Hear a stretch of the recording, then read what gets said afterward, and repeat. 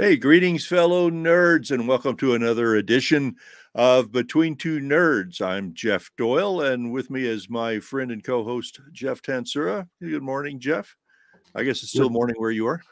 Yeah, it is. Good morning, Jeff. Good morning, everybody. Great to see everyone here. And we will wait for a few more minutes for our esteemed guest to join. Has some power issues.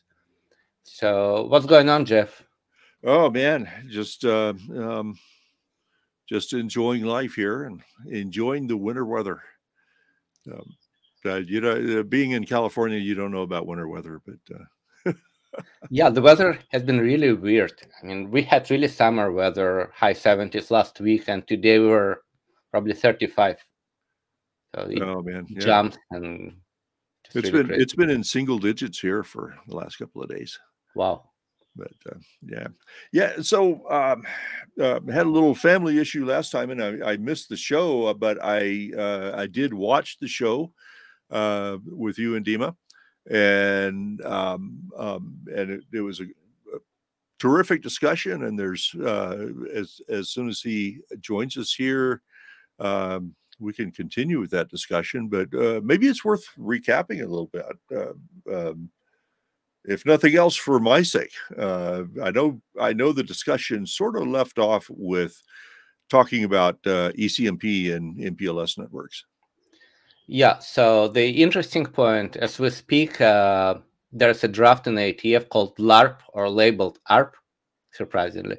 That's in adoption call, and it actually describes how on boot up a host can receive not only IP address, but also label to reach its upstream. Mm-hmm. So it had been kind of in limbo for a long time because it doesn't have IPv6 part. Because IPv6 doesn't use ARP, obviously, right? Yeah. But so now we are trying to progress. It actually was driven by people from Yandex, to my memory, and Kireti, when they were trying to build MPLS on the data center. And I'll let Dima to talk about this more, but practically the idea is that when you boot up host, it has not only IP address and default gateway potentially to reach its upstream, but also label. So it can start encapsulating traffic in MPLS immediately, which has just a second. We need to send a link to Dima.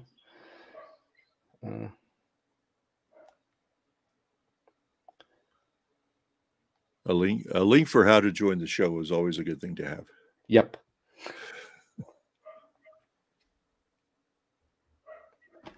Okay, so this work is progressing, and even so, most people haven't deployed MPLS in data center for a variety of reasons. In early days, MPLS wasn't really supported by merchant silicon. Then it was difficult to deploy. Then we didn't really have open source software to do MPLS properly. But for now, things may change. Yeah, in fact, I noticed on the YouTube channel there was a question exactly about that from one of the viewers of what is the state of MPLS within the data center. So the real question, why would you do MPLS, right? So traffic engineering in data centers is extremely complicated, and ECMP outside of high-performance compute works really well, right? As long as your flows are not like 40% of your upstream bandwidth, you're okay. As you move to machine learning, the flows are very different. Yeah. You could have 400 gig upstream and 100 gig really long-lasting flows when you do kind of inference at scale. So, but this kind of topic for another discussion, Jeff. Yeah. So when you're talking about all that, is that outside of the scope of EVPN, or outside the scope of EVPN, or as part of it? Because part of what was going around in my head, when I saw that question was, hey, Dmitry. Hey, good morning. Sleepy cat. Can you hear us? Okay, let him finish setup. In most hyperscaler data centers, there's no EVPN, right? The control plane is usually some kind of large distribution bus, and it's usually to the host. Yeah. Right. So the overlay starts at the host. You've got middle layer. In most cases, completely offloaded into hardware. So it's very well known how AWS uses Nitro to do this. It's less known what we do at Microsoft. It's not known what Google is doing. They're not talking about it. But practically, in most cases, there's a piece of hardware, might be an FPGA, might be an smart NIC, might be some kind of very optimized hardware specifically for networking, and it provides a separation between host OS and host networking and guest. And this is where you apply your policies, your security. This is where you distribute your IP, MAC addresses, bindings, and all the stuff. So practically, in most cases, it's absolutely invisible for the fabric. Yeah. If we look at the enterprise space, it's completely the opposite. In most cases, you would have EVPN as control plane for overlay. It would use VXLAN in 99% of the cases. We've seen first some very early usage of Genève. Potentially, EVPN is completely decoupled from data plane encapsulation use. So you could use anything as long as you've got tunnel from ingress to egress, right? So kind of these two spaces use very different technology. This is some merge. We've seen on vendor side some mapping services that replace EVPN. So you just use, again, some kind of distribution bus to distribute all this data rather than using BGP. We've seen some EVPN deployments on hyperscaler side, mostly in niche cases, but it is there. VMware is widely supporting EVPN. So they started with routing only. We see more and more support there. So I would say there are some conversions between these two. In some cases, BGP works really well. In some cases, less well. But, it's not black and white anymore. Sure. Hey, Dima, can you hear us? Can you speak? Hey, yeah. Should work both ways. Morning. Morning. So I think at this point we will try to start where we stopped last time and continue the discussion. Yeah, and if there are some questions, probably we should answer those questions before continuing. We received a few questions on LinkedIn. I believe Laura asked for the slides. Okay.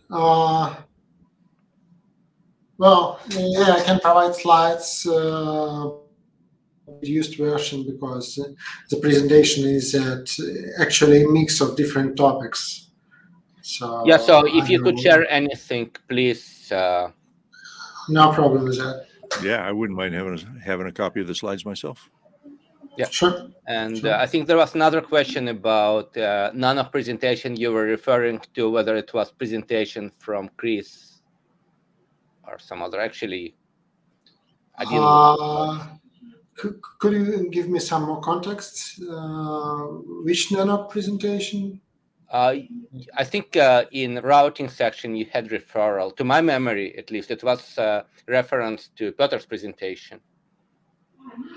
I probably mentioned both Peter presentation, but that was at NSDI. And if you are talking about Nanog, well, I guess it's in your slide. It was about routing in dense topologies. It's probably Tony Lee. Okay, so if you could, we'll do it offline. Sure. Yeah, I will provide links just in case. Yeah.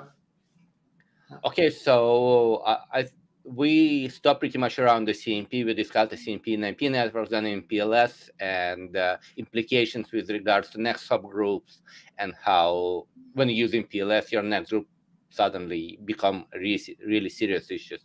So this is where we stopped. And this is where. And we briefly discussed the difference between ECMP for IP and for MPOS, and the problem with MPOS scaling in ECMP environment, which is applicable not only to data centers, actually. Yeah. So I will try to bring some slides, I guess.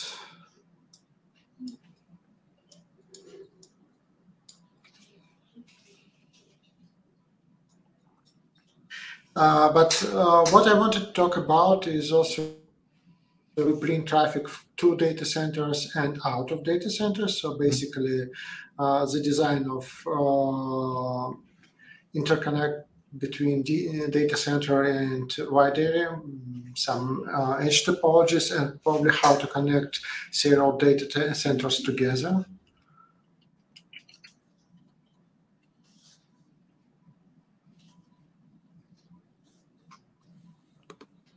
And also, probably that's a very niche topic, but I can talk briefly about consequences. Basically, what kind of problems arise when we do disaggregation. Well, aggregation, and then we, in multipass topologies, and then something fails, and we have to do, for example, conditional disaggregation. It's a very good topic, and not always well understood before you hit a black hole, right? So making our listeners aware of consequences of aggregation in places where it shouldn't be, it would be very good goal for this presentation. Yeah, sure. So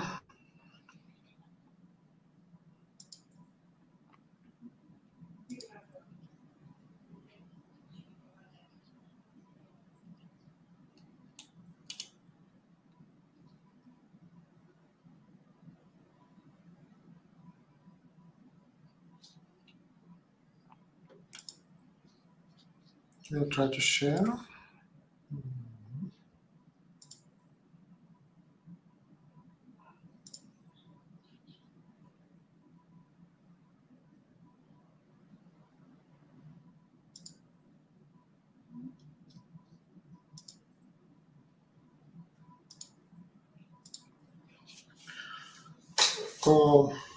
Yeah, so the question is, yeah, a lot of text, but I have a nice picture after that. So can you see the slide? Yep. Yes. Yeah.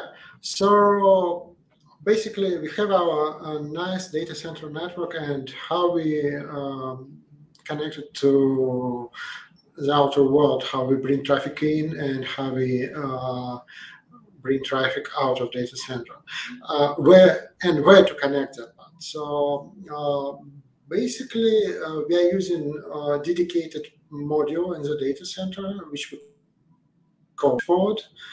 But there are other options. For example, it's possible to connect some edge routers to the top of fabrics and basically inject the traffic from the top of course network.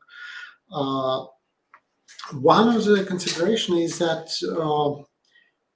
we really prefer to inject traffic symmetrically. So all external traffic is balanced across the entire core topology and across all the top of fabric switch. And that basically drives the decision where to connect, because if fabric is relatively small and number of top of fabric devices, in our case spine 2 devices, is small, it's probably okay to connect each routers to top of fabric. But if number of top of fabric devices is really large, that would mean that we need each routers with really high number of interfaces, because basically connecting each router to all the top of fabric devices is not feasible. That means we probably need some intermediate layer, and then it's just easy to dedicate to one or several modules in the fabric. I mean groups of spine 1 switches, pods, and instead of connecting to top of the rack switches to them, connect edge routers. And another possible option, especially if we just want to connect, for example, several data centers together in kind of data center campus, is introduce something like extra spine level. It's a sort of thing Facebook is doing with EdgeGrid, and if I remember correctly, Fabric Aggregator doing mostly the same thing. EdgeGrid definitely the same. That kind of decision also depends on what we are doing on the edge of data center, because if traffic just goes through that edge, but there are now functions, we are not doing some in-cap, decap, and so on, then it's really flexible what we can do and not many restrictions. But if we are doing some kind of encapsulation manipulation or want to apply some filtering function, then we have a set of devices which essentially looks like a membrane between two parts of the network, data centers and the rest of the world. And no matter which path the traffic goes, it has to cross that membrane. That means extra functions and extra touch points and all the state associated with those encapsulation, decapsulation, filtering, or whatever. And of course, we need to maintain that state and probably synchronize that state between devices. So I would like to add a few points here, which I kind of learned in my last job. Number one is MACsec. So very often, as you leave your data center, MACsec becomes pretty much mandatory. I mean, any traffic that's in movement needs to be encrypted, and again, it's becoming pretty much mandatory. And if you look at devices that support MACsec inline, usually you'll end up with somewhat more expensive silicon. So on merchant side of things would be Jericho or Qumran allowed silicon. On commercial vendors, again, wouldn't be low end or what we call data center scale silicon, right? So which might eventually decide or drive you to decision to use different kind of silicon, different kind of chassis. Another point is the distance in data centers is, you're within rack, so it's probably what, meter and a half. If you need to traverse from one pod to another, probably a few hundred meters. The latency is different, but still within particular boundaries. As you go up towards your next aggregation level, we are talking in most cases 2 millisecond or 1 millisecond RTT, so up to 100 kilometers. In this case, potentially you would need more buffer space, more than a few milliseconds usually provided, which might again change your perception, not perception, it's the wrong word, change your choice of silicon and potentially drive you into more expensive silicon as well as chassis. So in this case, so we discussed it many times with Jeff Doyle in the beginning. Usually in enterprise space, if you try to interconnect data center, the best thing to do is to implement edge pod and use all the multipathing available across fabric to exit. It's also where you keep the complexity, right? This is where you keep stitching, or as Dima mentioned, different kind of encap decaps functions. It's good to have them centralized in edge pod. If you're kind of larger and you have this additional layer of networking above data center, suddenly doing it in one pod edge is just not realistic, which might drive you to interconnection of super spines to the outside or one fabric. Yeah, agree pretty much on all the points. And it's true that especially in modern world, MACsec, once we go outside tightly controlled infrastructures, basically outside data center building, is pretty much a requirement. And probably it's a requirement inside that depends. But once we go outside, it's pretty much a requirement. Fortunately, MaxHead is sort of coming to cheaper silicon over time. But still, it's usually more expensive, more functional silicon. And yes, if we, for a number of reasons, decided that we want to build an each port, it's a good place to have more functional devices there. Also, each port is a good place to keep services which require, for example, Anycast. If we don't want to introduce all the Anycast prefixes into the entire data center infrastructure, it's probably a good idea to keep them inside each port or two. There's no reason to have only one each port, and we usually design it for two. So we can bring like optical lines and external connectivity to at least two different each ports inside the data centers, which are also physically separated. Yeah. So, and this basically a picture showing what happens with traffic, how it's balanced if it enters each port on the lower left and it goes to and from some top of the rack switch, for example, on lower right. And it's easy to see that it's pretty much evenly distributed across the entire top of fabric. And here, what happens if we bring the traffic from the top of fabric, but we don't have, for example, enough radix on each router to connect all the top of fabric switches, then there will be some asymmetry. Which sometimes it's okay, but generally it's not a good thing because some devices are going to affect external connectivity more than others, and there is less path diversity, and some links will be more loaded than others.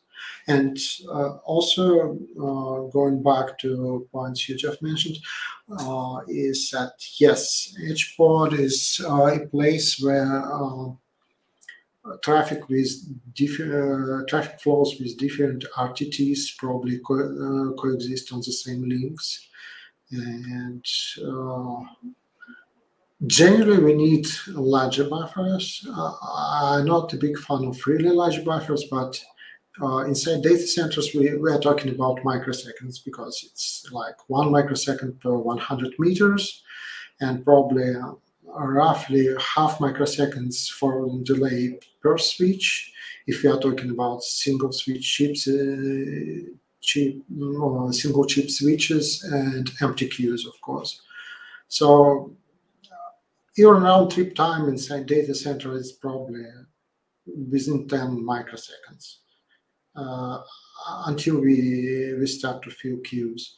But once we go outside, it's millisecond per 100 kilometers. So that means several milliseconds or several dozens of millisecond round trip time, order of magnitude more.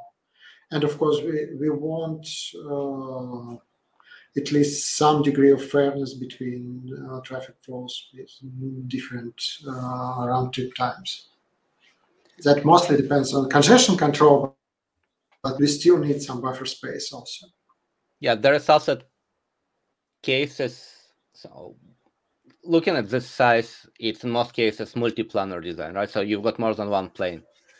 And on failure, it's very transitory, but still till BGP converges, you might be sending traffic up where your plane converge, if they do it at all. But in most cases, they do somewhere on top of your, in one fabric, for example, right?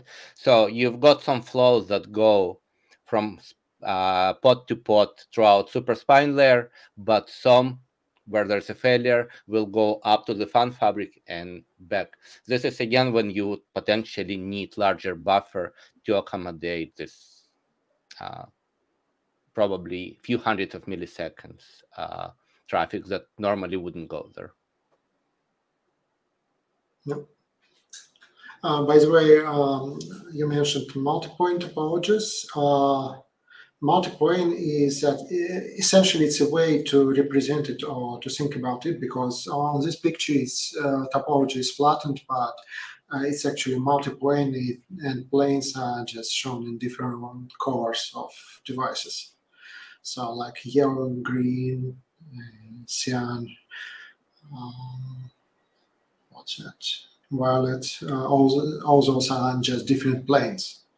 It just was more illustrative to flatten it out to show traffic patterns.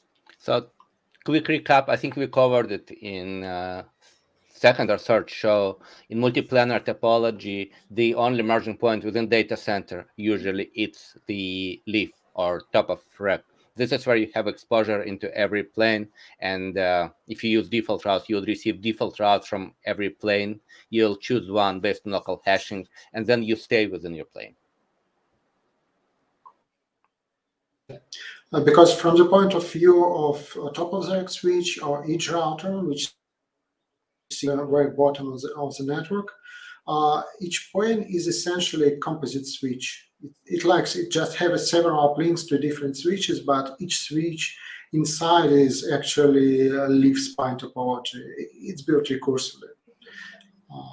And I have some slides in the beginning of the presentation describing just that. So I will provide the presentation, and if somebody is interested, it will be there.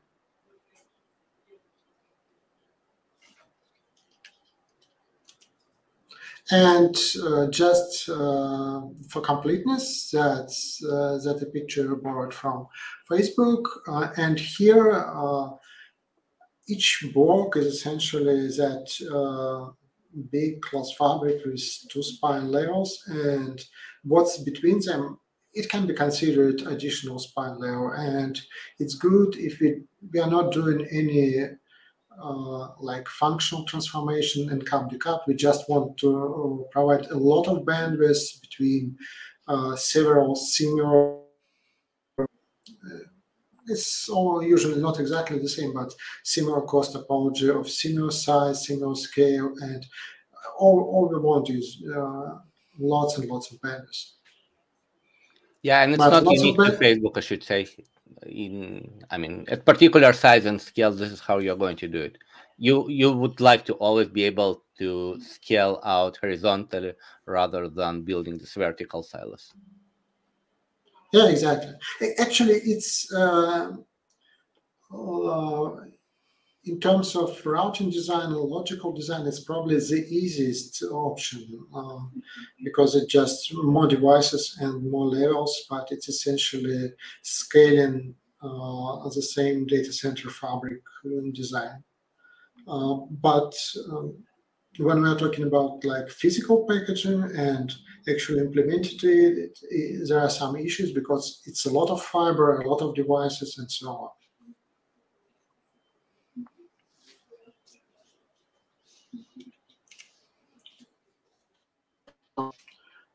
That's probably it with this presentation, and I want to go to some pictures describing the problem with aggregation in multipass topologies.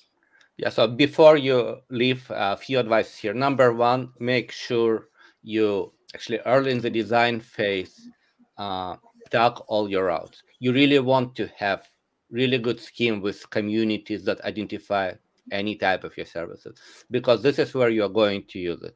I know Facebook is using hundreds of communities. We are using Microsoft hundreds of communities.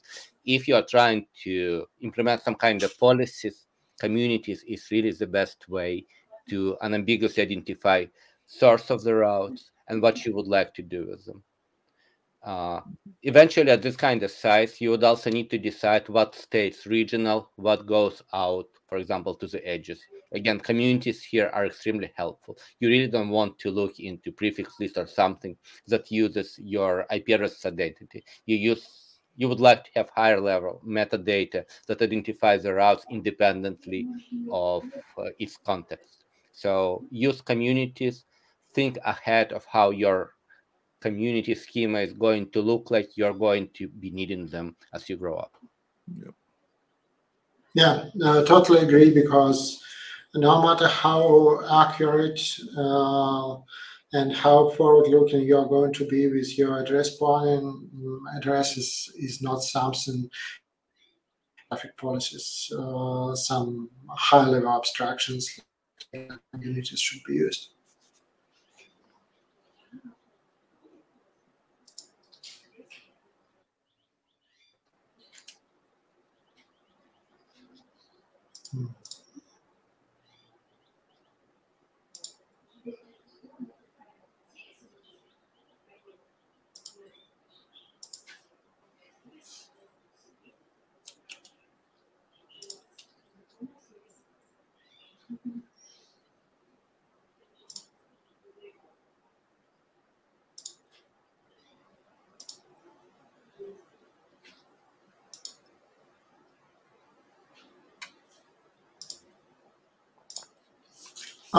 Can you see slides?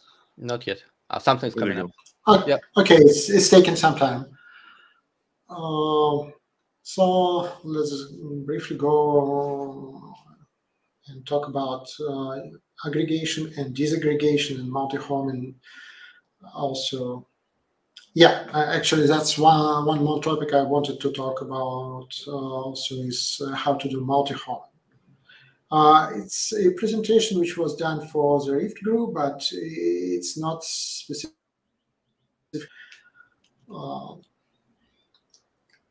So what are the problems and why some of them are sometimes difficult to solve, for example, with BGP, but they're just generally a little bit difficult to solve. In canonical fact tree or cross topology, every level is completely disjoint. There's no horizontal connectivity within level, any one of them. I mean, if we remove all the spines and only look at the top of the rack level or leaf level, all the switches are isolated. And the same with spine 1 level, same with spine 2. Reference to Rift, we've had Tony P here for probably 3 or 4 different episodes. Yeah, details, please go watch them. He also talked about conditional disaggregation in details. Sorry, please continue. Yeah, sure. We also discussed it in the first episode how multi-stage calls is constructed, so probably can skip it. And that's, by the way, how it's recursively constructed. So why do we aggregate? Usually because we want smaller routing informant state, potentially small bus radius, and with smaller routing informant state, there is also potential to have smaller churn, because basically small state, small number of updates. But the difficult problem is how to aggregate multipath routes. In dataset network, what we usually have is that, for example, if we use default route or aggregate for entire DC end, and we start from the lowest level, then or aggregate point north toward upper level spines, and but actual route propagates southward fabric and then down or south. If you are talking about small aggregates, when do they appear? They appear when we want to do host multi-homing, or when we want to have an aggregate for single pod, and so on. And such aggregates, they propagate up towards the top of fabric, and then they're reflected and propagate back south. So what is the reason and when we need to disaggregate? If we have multipaths and multiple physical destinations covered by a single aggregate, some remote failures, then some nodes originating such an aggregate or pointed to by such an aggregate may not actually have reachability towards individual destinations covered by such an aggregate after failures. So we design our network, it's very symmetrical, it's nice, now backholing, but failures happen, and then there's possible that there are backhauls. And in CORS, what's interesting is that there are kind of remote failures that make some parts of the topology invalid for some, but not all of the destinations. And in CORS, actually, when we're going up or north, it's a narrowest available part of the topology. For example, once we go from top of the rack up to the spine 1, we selected our plane. We cannot go to another plane. So the further we go up or north, the more narrow part of topology we can actually use after that. So very basic option, and it works nice if for the table scale is okay with that. It's just always disaggregate everything.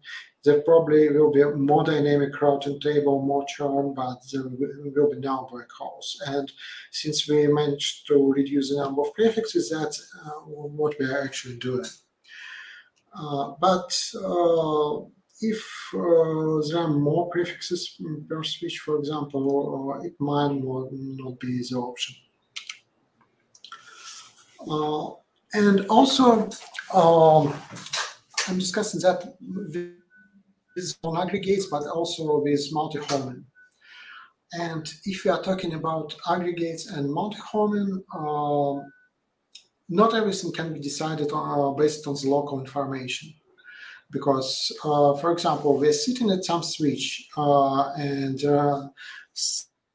below it, we are announcing aggregate, but do we need to inject and propagate some other nodes on the same level, in the same groups, lost their reachability to those destinations? Basically, we can reach them, so we can inject specific and attract the traffic. We don't have any direct links to our neighbors within the same level, so there's no way to know their state. And even if we had, because that's sort of traditional, for example, dual homing design in layer 2 architectures, where we have a couple of switches like multi-chassis lag and some links between the nodes, but it's never perfect because we don't know with 100% assurance was its neighbor failed or our controlling failed. There are always some corner cases. But it's easy if we start completely disaggregated. It's kind of worst case all the time. Or if we know like full set of destination in advance, distribute all nodes, which is not really feasible. And it's basically the same as I already described, but with some pictures. Here we have some failure between within the CN plane between and spine 2 nodes, and no, not the link. It's a node failure, and we want to reach some nodes, and it makes basically on some spine 1 nodes we cannot use default anymore.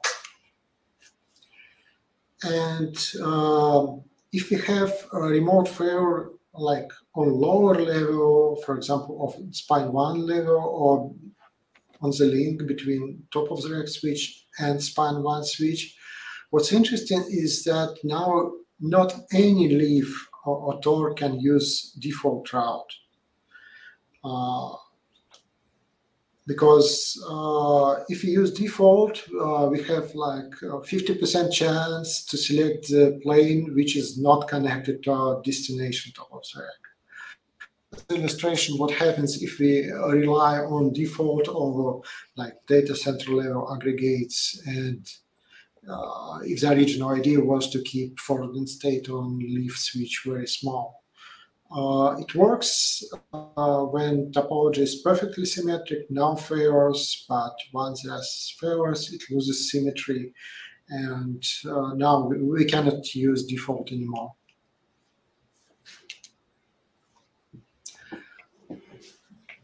And there are more spine level situations. It essentially is the same, but there are more cases depending on how high or how low the topology things happen. But with modern, really high radix switches, usually most deployments don't need more than 2 spine levels. But historically, for example, look at what Google was doing, and describing in Jupyter Rising paper, at that point in time, chipsets had smaller radix and smaller number of links, so they were building topologies with a high number of levels. Not going to go through this math, but another thing is that what if we want to do host multi-homing? I'm not going to discuss layer 2 multi-homing because it essentially kills all the scalability, but there are some reasons to want to do layer 3 host multi-homing. And one of the scenarios we discussed, and we haven't deployed it, but we made a prototype and it's working. So what we do, there is a number of hosts connected to a home to a pair of top-of-the-rack switches, or pair of leaves. Each leaf originates the same aggregate prefixes covering all the hosts below them, but that only until something fails. When and if something fails, leaf just doesn't have enough local information and it cannot figure out if the host is really dead. Because if host is dead, there is no reason to do anything. Aggregate is still perfectly fine because it covers all the live hosts, and that host is dead anyway. Or it could be that host just lost one of the uplinks, and then in this case, we want to attract traffic to the remaining switch which has connectivity. But switch cannot really make that decision based on local information, but host can, because host actually sees which of the uplinks is alive. And we're assuming that we want to have value-free routing and value-free route propagation.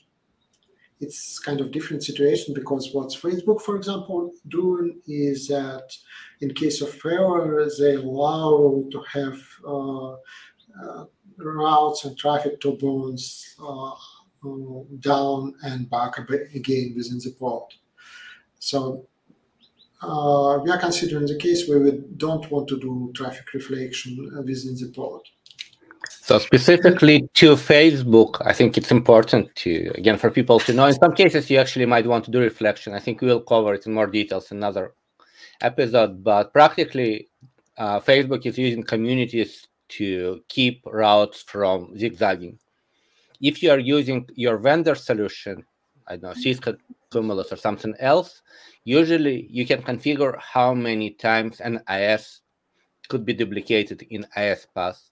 So if you use, I think, exact CLI, something like allow ISN in, and then you can provide a number. So if you use number 1, for example, it allows it to reflect once, but when it goes back again, because it will eventually, and receiving BGP speaker analyzes IS path, it will see that ISN, its own ISN is now twice in the IS path. So it will drop the route due to loop prevention, right? So this kind of allows you naturally to mitigate the effect of non-value-free routing. So zigzagging is limited just to a single zigzag. Yeah, exactly. Because otherwise it's bouncing up and down, and your path hunting will become really serious problem. Yeah, it manifests itself as a path hunting, which we don't want. And one of the corner cases, if we do conditional disaggregation based on what host sees, is that it's possible to have massive specific route injection as a transient event. For example, when DCA is going up and powers up, because not all the switches, not on the top of all the leaf switches are coming up exactly at the same time, and it's possible that each host will see that it has only one uplink alive at some point, and will try to inject its own specific route, because from the point of view host, it looks like there is some partial failure of the network. It doesn't know that it's just coming up. It will try to inject a specific, and for example, if it's like module of data centers coming up with several thousands or even several hundreds of hosts, and all of them are injecting specifics, it's not very good for the routing system. So those corner cases should be designed around. And usually there should be some waiting time and probably some flap suppression, like algorithms or flapping links also suppress it after a few flaps. And here is how it looks like. We have a similar topology, but now our hosts are dual-homed. And for example, there are switches A and B for each host, and switch B goes down. Well, if switch B goes down, entire switch, then well, no problems with that, except for each host is trying to inject the specific. But, well, leaf A, which is still alive, it doesn't know that B is down, and it can actually suppress specific routes. So that's a problem I mentioned. But if only one link, for example, coming down, for example, between X and host X and switch B, then host X will inject specific, and the remaining hosts will not do anything, and we will have aggregates announced from both switches, and then specific route from host X announced from X and through A, and basically that does exactly what we want. So I think it would be good to provide some kind of summary here. So how to do things right. If we look at modern silicon, most of it can give you 100K plus routes today. So if you are looking at BGP-only data centers, you would, in most cases, have your BGP session anchored to physical interfaces between switches, meaning you don't need to propagate them, because in eBGP case, you would always reset next hop as route propagates, right? So you would only need to know local information to resolve routes recursively. You don't need to propagate them, which limits number of connected routes to number of really links. So in most cases would be like 64s, there are 31s, right? So this doesn't contribute a lot of routes, doesn't propagate. So most of your routing information in the fabric coming from leaves where your customers or your servers are connected to. So one consideration is make sure space is aggregatable. So what you advertise from a leaf is hopefully single or maybe two subnets. Number two, in some cases, you would connect some external parties into your fabric. Please make sure that they don't advertise their address space into your underlay. You really don't want this to happen. There's overlay for that. Keep it limited to your overlay. Number three, if you're using Anycast, use it as Anycast. Don't try to do active standby. If you use something like path prepending, you will actually see the convergence time going up to 10 seconds, because your primary path will be propagating all the way to the switch that connects standby. And due to best path selection, actually, make other switches to withdraw standby prefix. So it will take all the time to propagate standby back to the intersection point where your standby becomes better, right? So lesson learned on this one. It takes really seconds and seconds to propagate. Use any cast just with the same priority. Use it active, and if you need to do maintenance or remove one of the active points, just do graceful shutdown. Works much better, much faster. So as we discussed with Ross White, overall complexity and scale is one of the surface, right? It's one of the variables. By reducing the amount of state, amount of prefixes, this will allow you to use completely disaggregated address plan, as discussed by Dima, right? So it's your worst case scenario, but you know you are not going to black hole, you are not going to loop. So you need to define your scope and disaggregate within particular size or scope your disaggregation, which is usually a data center, which in most cases allows you to keep routes under control, and your silicon, as of today, should support this number, right? So using fully disaggregated subset of routes plus default from one in most cases would work just fine. And if you lose connectivity to the one, the planes that lost this connectivity will withdraw a default route. So that's kind of on my side and stuff I've been closely working on over the last months. And so if you have something to add, please do. Yeah, I would like to add that, yes, forwarding table scale, especially single unipass forwarding scale on modern, even like relatively cheap switches is really nice. But there are some other scaling parameters, because even if you have forwarding and routing tables with, or can support forwarding tables for hundreds of thousands of entries, that doesn't mean that we can modify them fast. It depends. Especially since hardware forwarding tables, data structures are sort of designed for fast lookup, but not necessarily for fast modification. And what's really achievable is probably on the order of few thousands to maybe 10,000 entries per second. So not only routing systems should be designed like scalable and nice with proper aggregation probably, but it's better to be designed so rate of change is not too high. And another thing is that since we are usually talking about multipass routes inside the data centers, resources involved are like longest prefix match entries, ECMP tables, and ECMP next hop table.